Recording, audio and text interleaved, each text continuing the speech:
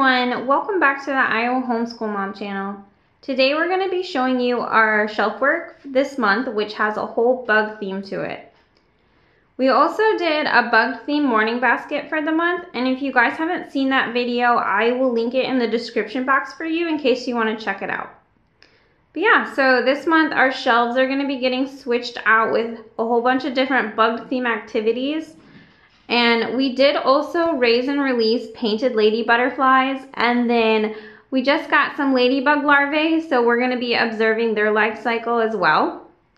But yeah, so today we're just going to be showing you what activities we've done and what activities we have planned for the rest of the month.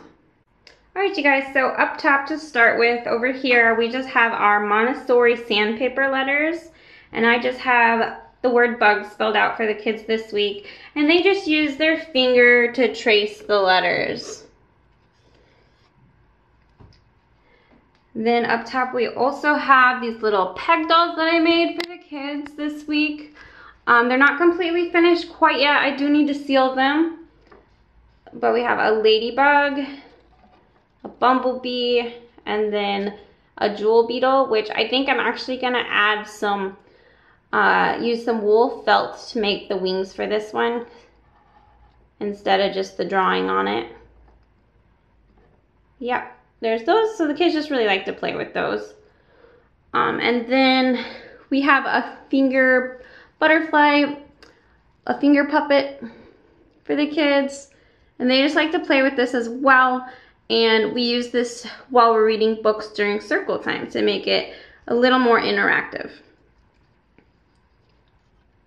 And then we also have these printables that I got off of Etsy, and I will link the Etsy shops for you guys below in the description box. But yeah, so we're not doing too much with the anatomy right now, but when my preschooler does ask me about the sheets, I'll just point out all the different parts of the ladybug and the parts of the butterfly here for her. Right, then we also have this little life cycle wheel of the butterfly, and we just found this at the Dollar Tree, and the kids just like to spin it. And then on the back they have other types of butterflies as well.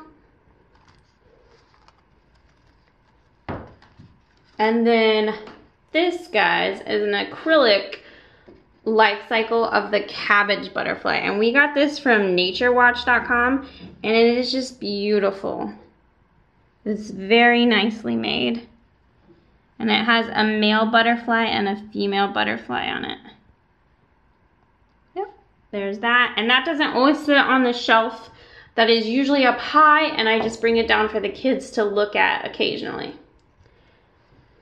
All right, moving on to the trays here. Well, the first one is some art, and we just have these insect rubbing plates, and I'm sure most of you are familiar with these. Most of the time you see them as leaves or flowers. This one came in a pack of 16 for insects, so we got some, and I don't have them all right here, but these got some butterflies, a dragonfly, I think we have a beetle, ant, and a ladybug. And then these are just some of the ones my preschooler has done so far. And she does need a little bit of help holding the paper in place while she's doing this, but she really enjoys it. So there's that.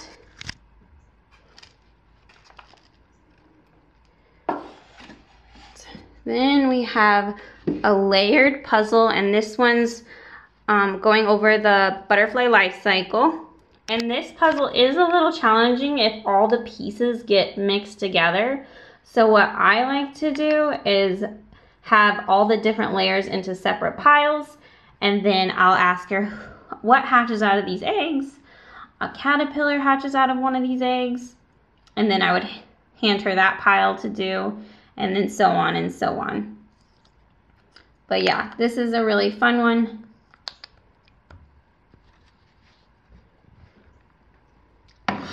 Then we have some symmetry / matching work, and this is a free printable that I will link in the description box for you. But basically, you just have to find the matching parts and match the butterfly up. And this is one that my toddler even really enjoys doing. And I think it came with, I believe 12 butterflies.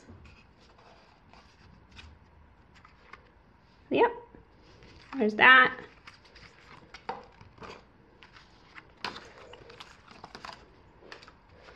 And then on the bottom shelf, we have another puzzle. And this one's a jumbo floor puzzle by Melissa and Doug. And then that is what the puzzle looks like when it's completed. So we've been doing this one together as a family.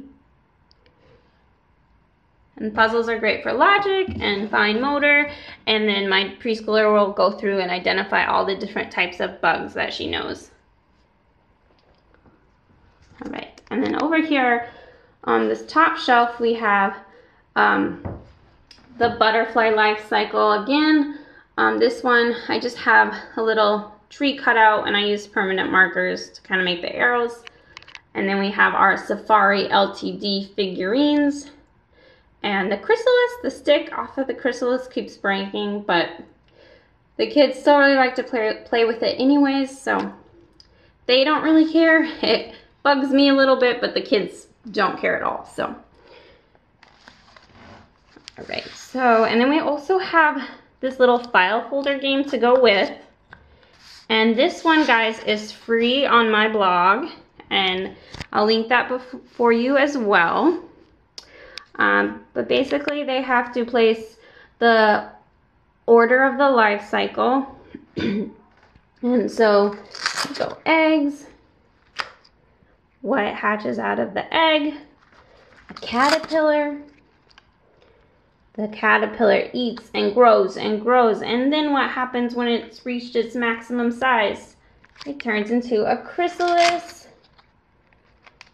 And then what happens after about 7 to 10 days? What comes out of the chrysalis? And my kids go, a beautiful butterfly. And then they also use their Safari LTD figures to match. So this was, they love doing this, especially my toddler, that he loves to match up the figurines to the images. Yep, lots of fun. Just another activity to kind of go over the butterfly life cycle.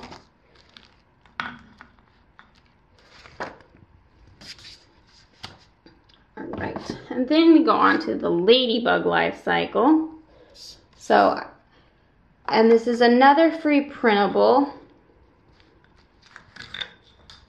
that I will link for you. So basically the same kind of concept. They would just have to, since they can't read, I read this for them, eggs, and then they would have to match it up. Larvae, and then they would find the larvae, pupa, adults. And then, so there's just a few different ways we use all these printables.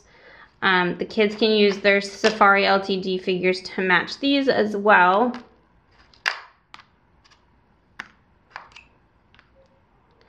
Or there's also these little cards, and they can place them in order.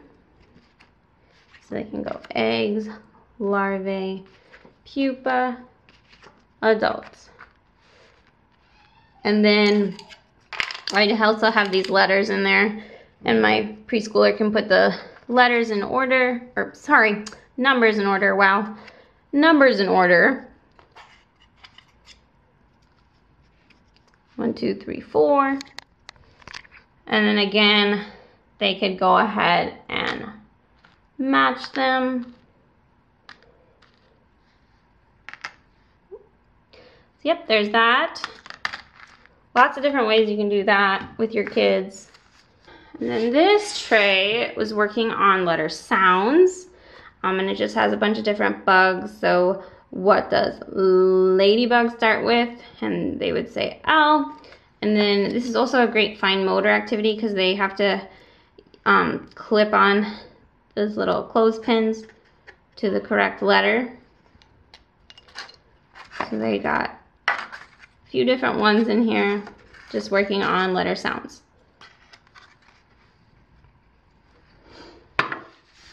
And we have a counting activity. And this is another free printable, so I just printed off the jar, but this does come with some bugs you can print off as well. Instead, I used our little insects that I actually got from the Target dollar spot a few months back. And I'm just having my preschooler pick out one of these wooden letters. And we actually got these at the Dollar Tree, guys. So she put 2, and then I would just say, okay, let's find 2 bugs and put 2 bugs in our bug jar. And she could use her hands, or she could use the tweezers. And she would just count 1 and 2. So there's that. And then we have 12 bugs, so she even made the number 12 yesterday as well. And she put 12 bugs in her bug jar. There's that. And then we have a pre-writing activity. And this one is just working on tracing. And I put it in a little sleeve and a dry erase, and a protective sleeve that I got from the Dollar Tree. And the kids would just trace. And they really do love when they get to use dry erase markers, so they usually love doing these. And if you can't tell, my toddler has been writing on it. He just scribbles over it, but he very much enjoys that.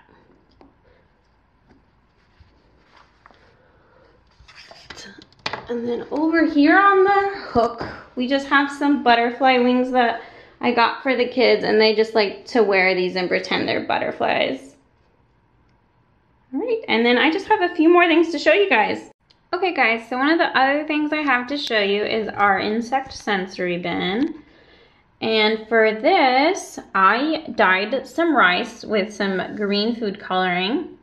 And then I got some rocks at the Dollar Tree, and then some kinetic sand.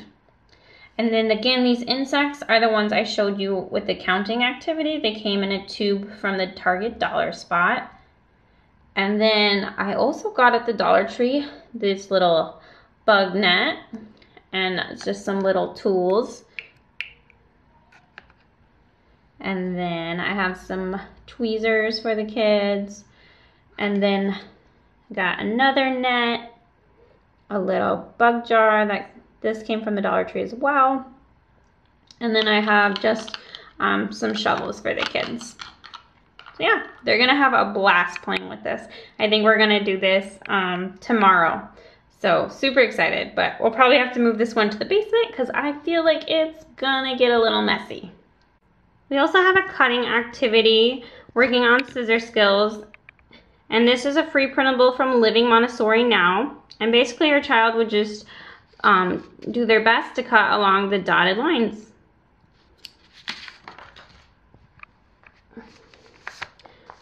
And we also have some do-a-dot marker sheets from totschooling.net, and these are free. And you can work on letter recognitions, letter sounds. They can work on tracing if they want. My kids just really enjoy do-a-dot markers, using them, so I'm sure they will enjoy these.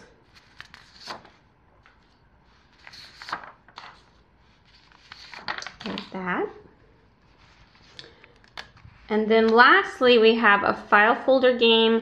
And this one's working on letter recognition, and it's just going matching lowercase letters to uppercase letters. So it's a good one if your child is just starting to get the hang of lowercase letters. So little q to big Q, little I to big I, little j to big J. And they would just go on and on like that. But yeah, so that is our last activity, guys. And I couldn't not show you guys our ladybug larvae. So these ladybug larvae just got here today, so they're still adjusting. But we have just really been enjoying observing them already so far. Alright guys, thanks so much for watching. I hope you guys have some bug-spiration for bug theme activities for your kiddos now. If you guys like this video, be sure to give it a thumbs up, and if you haven't already, please consider subscribing and hitting that little bell below to be notified when new videos are up.